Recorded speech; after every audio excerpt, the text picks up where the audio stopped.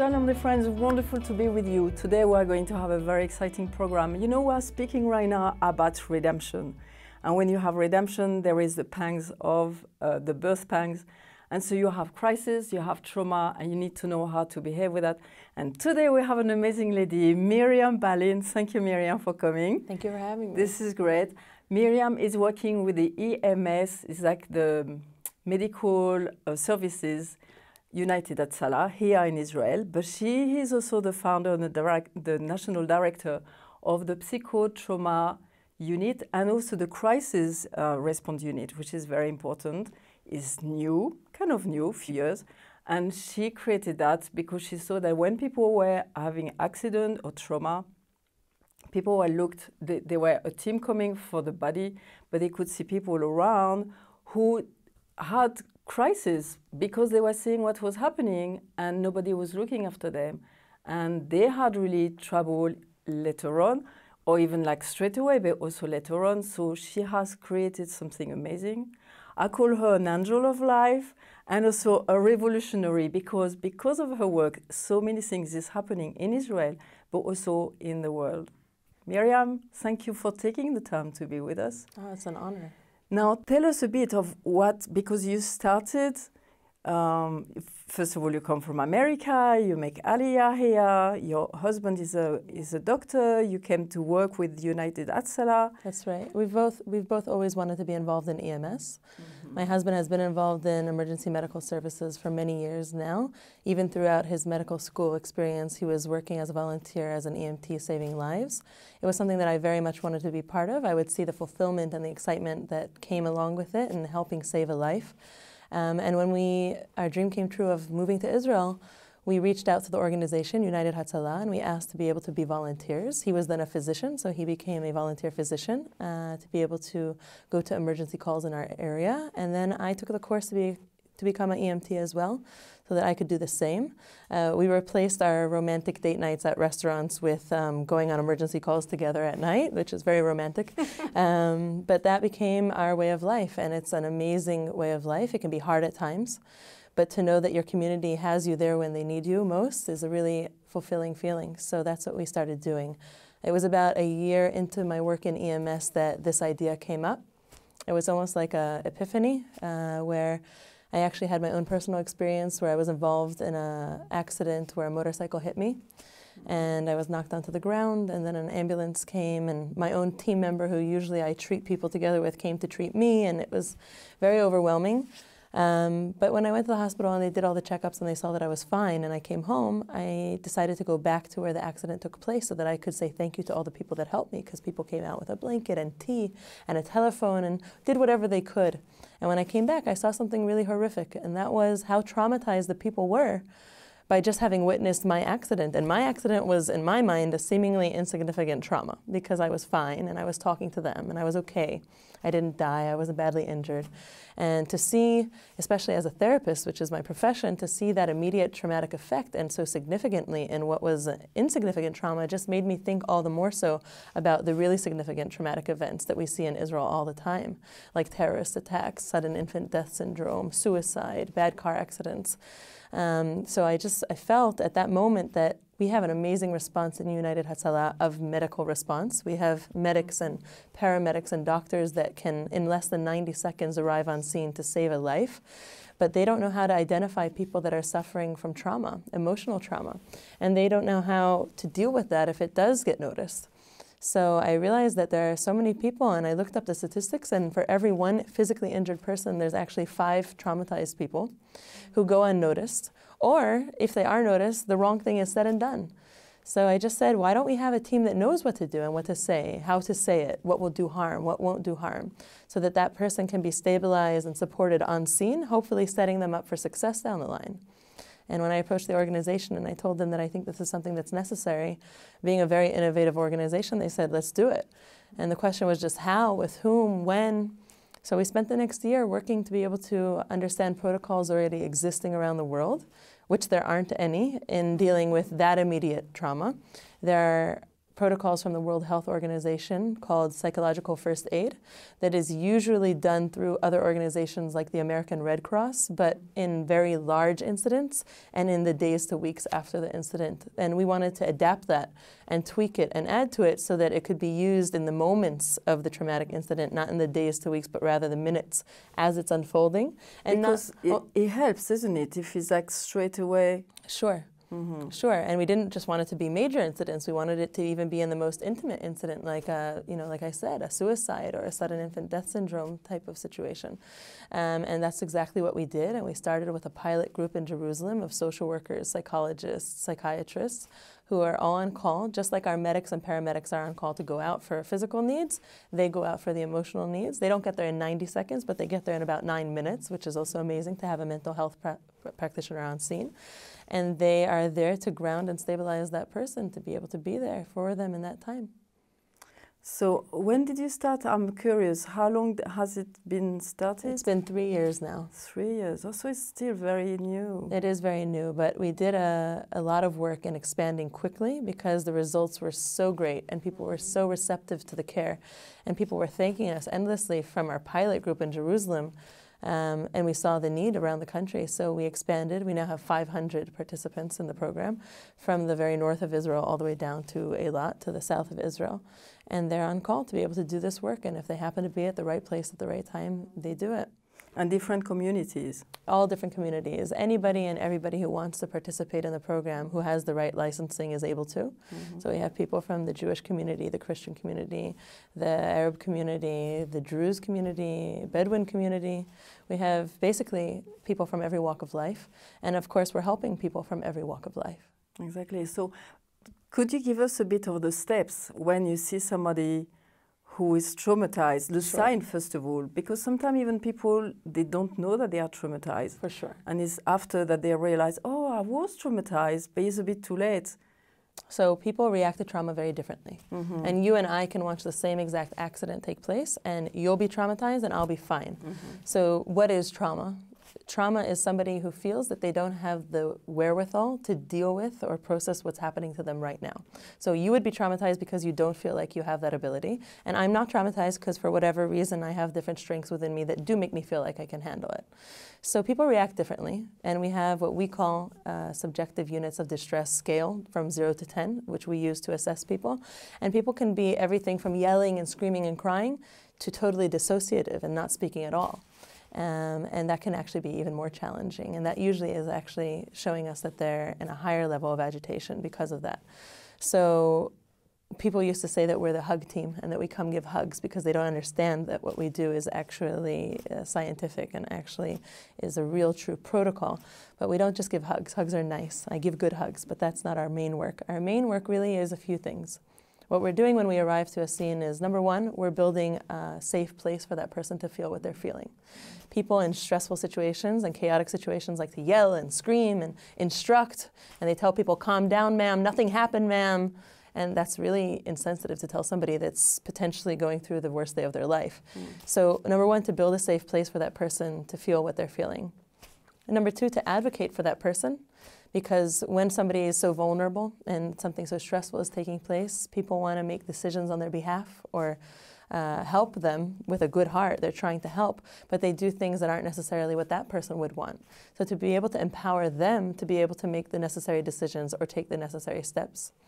We're also there to normalize. Normalization is a huge part of our work. To tell this person that their reaction, whatever it may be, is a normal reaction to a very abnormal situation, and that's okay. To give them permission to feel that is a huge thing because they think that there's something wrong with them. I'm going crazy. I have PTSD or whatever other pathologizing they're doing to themselves or others around them. Another big part of our work is psychoeducation, to be able to teach them about what's going on in their body, what they're feeling, and to explain that it's normal. The reason why you're shaking, the reason why you're breathing heavily, the reason why you feel stress in your chest is because it's a natural, normal physiological reaction to trauma that you've experienced. And then they can feel so much better in handling that because they know that it's normal. The psychoeducation and what may come down the line in the next few days, it would be normal to feel this and this because that will give them the ability to notice if they're getting better or worse. And of course, the next step is to provide them with the necessary materials, phone numbers, organizations that can help them later on, because we only work in the immediate. Yeah, I was going, you don't see the people again after. No, we're there in the immediate. You pass it to another team. That's right. And that's where our last step of work comes in, and that is building a effective support system for these people. That could be family, that could be their rabbi, their imam. It could be transporting them to the hospital. It could be calling social services. But we build that support system so that when I walk out and I go back to my dinner or to my child's graduation or whatever I was in the middle of when I was called out, I can know that there's an effective support system in place that's willing to and has taken responsibility for this person or family. We don't deal with post-traumatic stress disorder. Post-traumatic stress disorder is only diagnosable after 1 month after a traumatic incident. So because we're in the only in the initial stage of the trauma, we're in what's called acute stress reaction. And the first 72 hours are considered acute stress reaction. And basically within those 72 hours, all reactions are normal and acceptable. It's about preparing the person. It's about preparing the person about what they're feeling now and what might come. And that's going to give them the ability to fall back into routine with as little psychological damage as possible. That's it, because I heard that sometimes because of the work that you are doing, people won't need medication because they know how to deal with the trauma that they had. So a lot of people that don't take care of the initial traumatic response and then later on do develop acute stress disorder or post-traumatic stress disorder, they do sometimes fall into the category of people that require medications to help them or want medications to help them. And we very much believe that we have a lot of different resources within ourselves and within our families and within our community. And we can teach and educate people to access those different resources. And then they can utilize those resources as opposed to falling immediately to either pharmaceutical drugs or even other things like street drugs, alcohol, different ways of coping with the trauma that they'll be feeling later on because it was not dealt with. Well, and also you went to Pittsburgh. We wanted to do a program with you and suddenly you had to fly over there. That's right. Can you tell us a bit again what you see? Because here in Israel, we can see the people are used to trauma, so they are building a certain resilience in them. But like when, I know the same in France, when something happened, they are not used to that. So I guess in Pittsburgh, could you tell us a bit how the community was over there? Definitely the Israeli people have a certain level of preparedness and resilience just by the very fact that they're used to these things happening. I'm not saying that that's a great way to live or that it's healthy, but it is a fact. And that helps people cope when these things come up in a different way. Now and in I Pittsburgh, think maybe they have even like already a support done in Israel. I can see like the family will be important, like the synagogue will be important. There is already a tapestry of there's a support system in place because of that constant occurrence. In Pittsburgh and other places in the U.S. where things have happened, and never on this scale like what happened in Pittsburgh, the people are not prepared for that, and they haven't experienced that, and they're not prepared that that can happen so close to home. And when this took place, when I arrived there, I saw their traumatic reaction express that shock factor of not having ever thought that this could happen in my own backyard. And that definitely caused them to have a very significant traumatic reaction, and they were very, very affected by it. And in the days after the traumatic incident took place in Pittsburgh, you would walk down the street and you would see people who were still red in the eyes, still crying, still very vulnerable. And that was largely because of that. There were other factors involved. Whenever somebody's safety is compromised, this is definitely a result of feeling like they're unsafe. A lot of our work was in dealing with reinstituting the understanding that they are generally safe and that they are generally part of a safe community and a safe congregation and a safe family, and that this is the exception, not the rule. We did not decide to work with individuals because we couldn't therapize every individual in Pittsburgh. We decided rather to focus our unique skill set that we developed in Israel with the work we're doing on a regular basis. We decided to focus that on teams of community leaders and educators that would then be dealing with the masses. So instead of speaking to all the community members themselves, we spoke to the leaders of their community from the different educational institutions, universities, Jewish community centers and whatnot. And we gave them a skill set that would help them in whatever they would see in the next little while after this incident took place. So when we speak usually generally about grown-ups, how is it for children? Is it a bit different for the children? Definitely it's different for children. The biggest mistake that we make is that we think that children are little adults. Children are different in and of themselves. Children after an incident like this react in all different ways. They can have physical reactions like bedwetting and headaches, or they can have emotional reactions where they're crying all the time, hypersensitive. And it's very important for parents to be, and educators to be, very in tune with the children and to notice those differences and to be able to give them an extreme feeling of safety. Despite what happened, they need to feel extra safe, and things need to be extra consistent, and routine needs to be very much in place. And we discussed with a lot of parents the importance of making their home as regular as it could possibly be, with having all the foods they like and the schedule they know, so that the familiarity would be able to comfort them.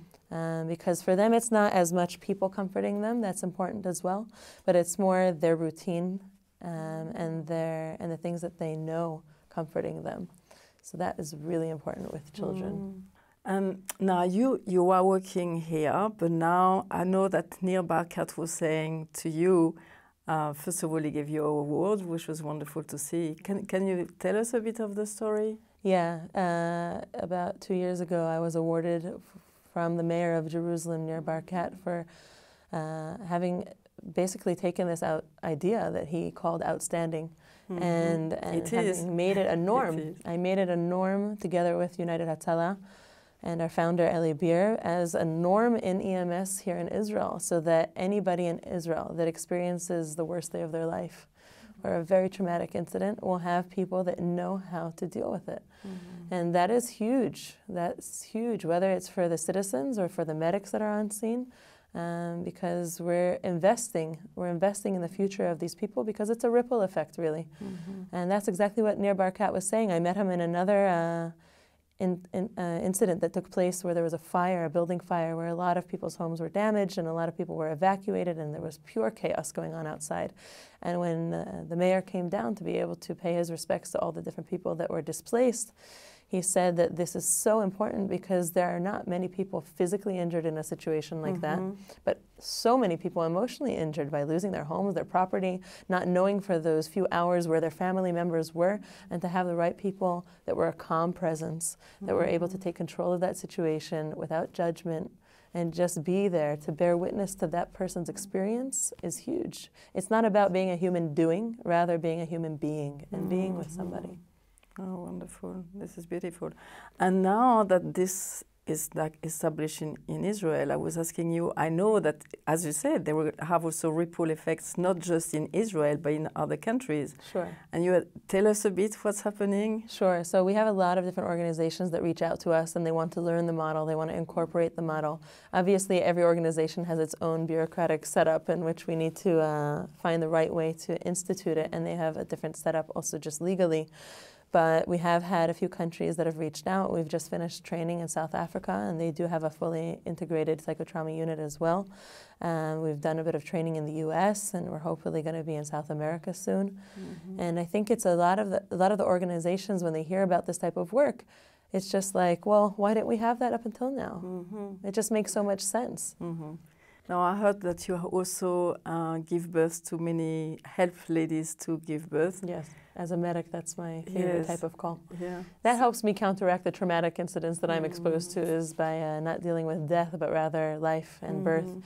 And I think that United Hatzalah has done a fabulous job of having women available for women, so that even though a birth can be traumatic in a certain way, though for good things, to have another woman there that's able to not just do the right thing medically, but also give her that womanly touch of like care, concern, love through that experience does so much. And I've seen so many women who are caught by surprise when they have to deliver their baby at home.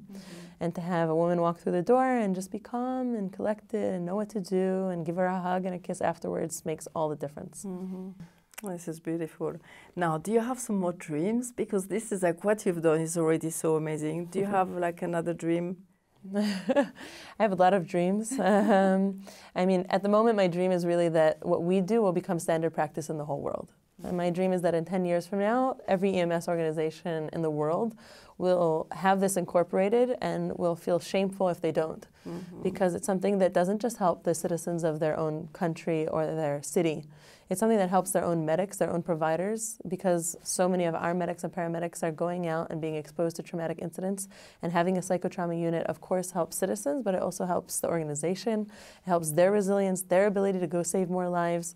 It reduces suicide rates of those providers. It's something that can really change the face of the earth if we do it right. And I think that it's just a matter of awareness, a matter of understanding, a matter of seeing the worth in the work, and I think that that slowly but surely is happening. So I'm trying, and my mission right now is getting out to everywhere I possibly can to get more people to take on the mission together with me. This is wonderful. This is great. Now, I'm just thinking about firefighters. Do you do some do you speak also to them? Do you do awareness also for them to have a certain training? We speak with firefighters, we speak with policemen, we speak with the army, we speak with lots of different organizations that are also doing this type of life-saving work, where they're put in a position where they sometimes need to help somebody. There's a protocol that was built in Israel by Dr. Moshe Farhi, which is psychological first aid that was born here in Israel, that's based on the approach of activating somebody cognitively, not just sitting there and being empathetic, but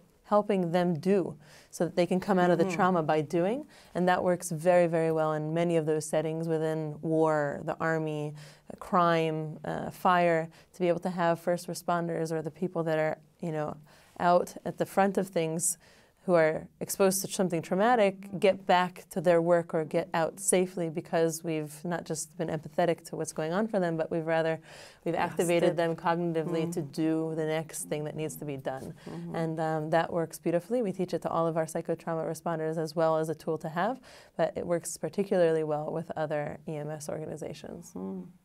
I'm just thinking, do you do things with schools also, like teenagers? Sure. And for them, yeah. Sure. When I speak to schools, I have a little bit of a different message. And I always tell a story about Robin Williams, who everybody knew Robin Williams and all his movies, and he was so funny and he was great, but he actually had a very dark side that a lot of people didn't know about until he committed suicide. And before he committed suicide, he said that, I used to think that the worst thing in life was being alone. And then I realized that the absolute worst thing in life is being surrounded by people that make you feel alone. And I think that a lot of the work that we do is amazing, to be at a terror attack and be there for that person, and to go out to an accident and be there for that person. But even just as citizens ourselves and not as psychotrauma responders, we can be the people that give others the feeling that they're not alone. And no matter what they go through, even if it's not the worst trauma or the most catastrophic event in the world, but it's a less significant trauma, like losing a job or breaking up of a relationship or something like that, to be the people within the community. And I tell this to the students, that they can be those people within the community that give that feeling to others, that they're not alone and that there's somebody there that cares and will help them. This is wonderful. Oh, friends, I hope that you really enjoy that. Miriam, thank you for speaking about this beautiful work. Thank you so much. And we hope that everything will go well and it will expand, and that people from the world also will see. I hope so too. This beautiful work from Israel. And you have a beautiful saying, which is like, he who saves a life, yes, saves the entire world. Exactly, exactly. And this is wonderful. Friends, we will see you next week. Bye. Shalom, friends. We carry on Geula, the redemption, but this time we are doing it a bit different. We are following the money, and you are going to see during the history where the shekel has been. The shekel is the name for the money in Israel now, but it happens a long time ago, and it was in the Bible. It was used for weighing things, and it was 180 grain of barley. Okay, so it comes from the verb shakal, and it was used as a currency. Then you have the first and the second temple, and during the second temple you have the half shekel, and people were giving it for the temple to be looked after. Then you had the revolt, the first and the second revolt. It was against the Roman Empire. So you have the Jerusalem revolt, so it was the Jerusalem shekel. And then you had Bar Korba who came, and it was the Bar Korba shekel. And you had like very beautiful coins. And then you had you know, after the people, the Jewish people were exiled, but there was still a shekel in Carthage, so it was called the Punic shekel. Then you had Tyre, and Tyre it was a shekel, but this time, because it was Tyre, you know, in north, now is Lebanon, it was with a pagan idol on it. Then there was nothing else. There was, after the Ottoman Empire who came here in Israel, so it was it was called the Ottoman lira, and lira comes from pounds, so it was the name in Hebrew, lira, so it was the Ottoman lira. Then you had the British mandate who came, so it was called the Palestine lira. Then Israel was made again as a country, so they had the Israeli lira. And then after, when they were established, they said, we have to change this name and we need to have the shekel again. But like there were so many things that happening, it took 20 years for them to establish again the shekel. So it is called the old shekel. And then, so it was still 1985. And in 1985, they changed again because they had to change and put it on the new shekels, because the old shekel was like a lot of money anyway. It was like a lot of changes because the currency was rising, and so it was called the new shekels. So now you can hear about the shkalim hadashim, which means the new shekel, and you can see the sign, and it's like sh for shekel and this sign for hadash. And so Hadash means new, and shekel is the shekel. So it's amazing. Now I want to show you something so cool. When you look at a 10 shekel that we're using every day here, on the other side is written Le Geulat Zion, which means to the redemption of Zion. And it's what we are speaking just about now. And so now you know that, you know, Israel is being reestablished, Israel is standing strong, and is changing, and now this is a new shekels that we're using. This is what we learned today. I will see you next week. Bye. Miriam, thank you for coming and speaking about United Hatzalah. And like we are saying, you know, saving a life is like saving like an entire world, and be good to your neighbors. We will see you next week. Bye.